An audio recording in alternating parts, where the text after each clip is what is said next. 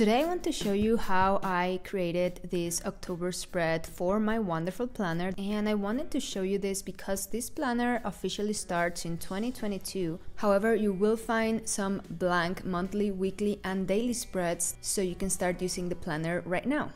Okay, so as you can see, this planner starts in 2022. That's the calendar that you are going to have here, but let me just show you. So I added my monthly page here. I dated this myself. I added these labels that say October 2021. I also added a spread for the week, and I added my daily pages. You'll get all of this in the download, so you can do exactly the same. And I'm going to navigate to my first box index, so I'll tap on this part of my spiral, and here I have decided to use the left side of this index to have the last spreads of 2021. So as you can see, I already have November and December labeled here, as well as some goals that I want to set for next year. And this white box is where I will add all the spreads for October. So the first thing I'm going to do is open my Elements library, and I'm just going to drag these boxes onto my index page here so that I can give some color to this white box. So I actually want to have this effect of having two colors, so what I do is I stack two boxes, one on top of the other. Okay, now I just need to add this text box just like I did here with November. So I am going to tap on my text tool, and I'm just going to scribble October, and now I select my text, I make it a little bigger, I change the font to Mireia, adjust it, and now I'm going to turn it a little so it looks like the other labels. So now when I tap on the bottom right corner of the box, I will open this blank section, and this is where I'm going to add my October spreads, which you can access by going to your info page. I'll go to where it says blank month, and here I'll choose a color to use in October. As you can see, you have several options, and you even get the full view months, so you can choose whichever works best for you. I am going to use the small month with these colors, so I click on my export icon at the top here, and then I'm going to tap on where it says export this page, select image, tap on copy, so you have your page copied, and now you navigate to where October is going to be, tap and hold on the screen and paste. Now resize so this covers the whole original page. I will just add a label that says October, so again, using my text tool, I'll create a text box, choose the same font, Mireia, adjust size. Using my Apple Pencil, I'll select the text so I can easily resize it, and I want to change the color too. And I actually want to make another copy and paste it on top and change the color so that I have this shadow effect with two different colors. I create another text box where I write 2021, and then I'll just resize this the same way I did before. And here is very important that under your lasso menu you have the option of images turned to off, because the monthly page is an image. So if you have images turned to on, then when you use your lasso tool you will also select the image, and it's going to be messy, so just make sure to turn that off so you can select just the text boxes. Now I can freely move this around and change the color, and I actually want to have the same effect as I did with the October label, so I'll just paste another copy on top and change the color. So now I'm going to open Stixer because I have all of my elements saved and neatly organized here, so I love this app. This set that you're seeing here is the Notes widgets, and you can actually download this for free when you share a photo of your print stick planner on Instagram and you tag me. This one is not included with the Wonderful Planner bundle, but I really like the colors. They look great on this planner. Now I'm going to open my Word sticker set, and this one is included in your Wonderful Planner bundles, and it's going to be really easy to just tap and drag on a sticker and place it on my planner. So I'm just going to use a few of these stickers and start arranging them here. I'm going to now open my Elements gallery so that I can bring in some of the elements to create my own widgets or little items. Here I'll create a checklist of things that need to get done this month. And now I'm going to look for my trackers. I want this habit tracker just so that I can track my days. I want to duplicate this item, and it's very easy. You just tap and hold on it and drag it so that you can create an exact copy. I'm just going to crop out the dots, and actually this is too many dots, so I'm going to get rid of the last one. I'm using this to add the colors that I'm going to be using on my tracker here. And for that, I will be using my highlighter with different colors and just give each dot a different color. Now I'll add a text box so that I can enter what each of these dots is going to mean. And sometimes I just find it easier to type out the words. I'm just really fast with the keyboard, so I'm just writing down the other words here. I want to adjust the spacing so that the words match with the dots. I'll quickly go back to my stickers page so that I can copy this circle and give some color to this tracker.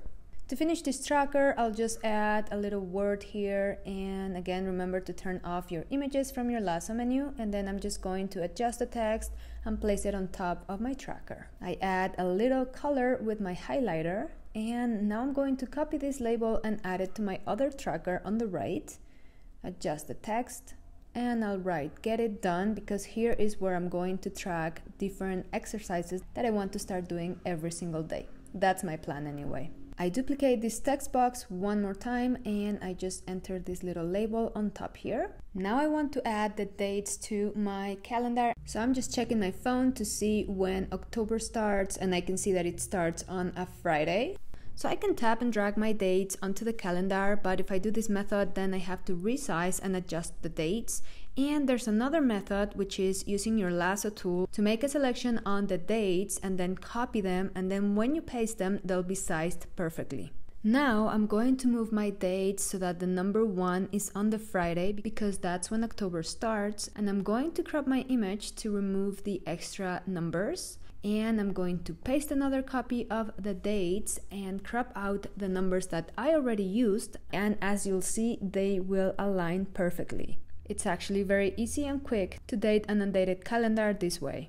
So my monthly spread is basically done. Now I will actually start entering the info that I need to have on this page, and I will create text boxes to add the different things I need to have here. And so the first element that I have to add to my monthly views is my payment dates. These are the same every single month, and some of them I have been paying for years, but I can't afford to pay any late penalties, so I just write them on my calendar to make sure that I don't forget them. Once you have selected the text size and font and style that you like, you can go to this button and you can click on Save as Default, and that will save the text style that you have created, so that when you add a new text box, the text will be exactly the same as how you set it. Now I want to add some colored dots to my labels just to kind of color code a little bit.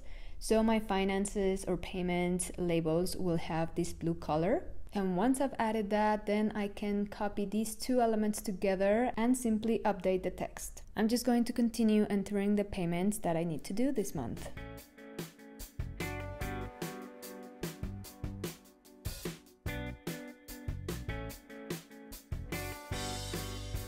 Another thing that I like adding to my monthly views is birthdays.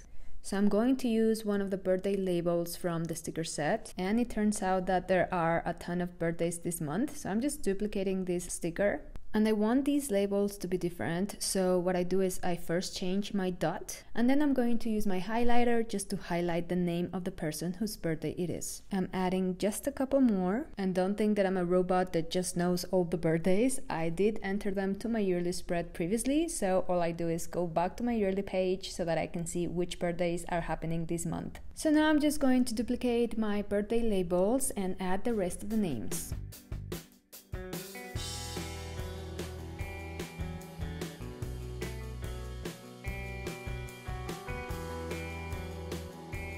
Besides payment dues and birthdays, I also add special appointments and events that are happening this month, or any other thing that I planned way back and I'm not necessarily going to remember unless I write it down here. And of course, this month there is Halloween, so I'm also adding a label for that. This is probably the most fun part, where I will just add deco stickers to decorate my page. So I'm using my Halloween set, and I do this at the very end just because I don't really want my stickers to take away important planning space.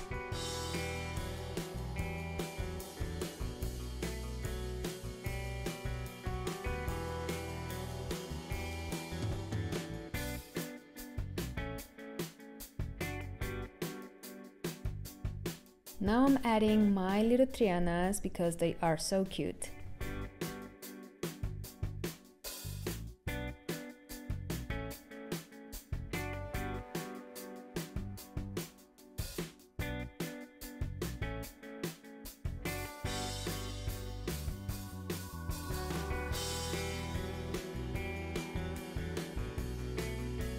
So I have finished my monthly spread, but before we go, I need to show you how you can add your weekly and daily pages. This time it's going to work a little differently than how we added the monthly page. This time we will not export the page as an image because we have created our link that takes us to our October section, which means that we can add our weeks and days just as pages.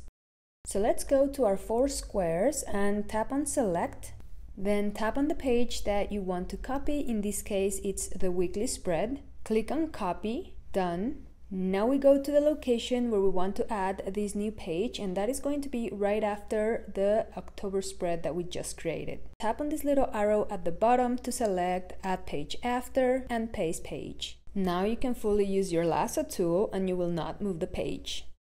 The blank dailies are located right after the blank weeks, so go and press on that button and just swipe left and you'll see the daily options available. Now we can copy the one that we want to use by tapping on the 4 squares again, and I want to paste my dailies right after my weekly. So same as before, add page after and paste page. Once you have your daily in the position that you wanted, you can also tap on this little arrow and this time click on duplicate, and that will create an exact copy of this daily.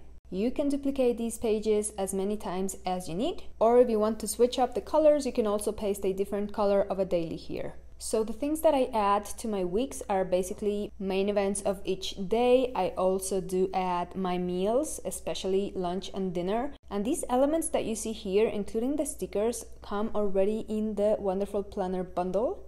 And finally, on my dailies, I'll write out my daily schedule, so hour by hour, the things that I want to do. And since the right side is blank, you can really add anything you need. This could be notes from work. You could add widgets here. I personally just add this to-do list, and I like it because I can make it as big or as small as I need it.